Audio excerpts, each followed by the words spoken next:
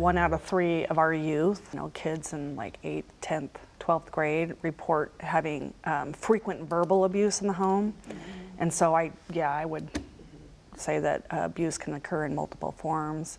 We know also from the statistics that youth that are experiencing different types of abuse are more likely to be failing school, much more likely to report low quality of life, have issues like depression, etc.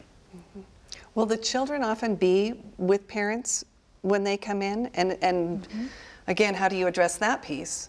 Sacred Heart, we have a pediatric emergency department, and they are very skilled in addressing all of those things and saying, okay, this picture that is created for us here doesn't add up. All the pieces don't add up, and so we need to take that time to really say, let's investigate this, let's talk to the parents, we have child life specialists that can come in that would really encourage the children to talk and maybe in a way that they don't feel comfortable just talking to you or me. They have really good techniques to encourage that.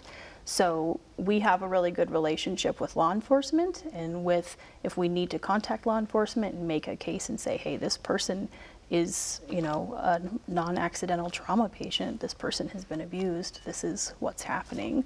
So, and it's it's a long process sometimes too, unfortunately, but that's our job, is to be an advocate for them. If we can get these kids out of these situations, they're going to be more productive in life. They will have less problems. They'll be less likely to be homeless, use illicit drugs, engage in bad behavior, all these things. So if we want to invest in the future of our community, we need to start putting a stop to it now. Because if somebody's ashamed or afraid or fearful of talking about it, we never learn about it. The kids still witness it, they still experience, and they are still affected by it.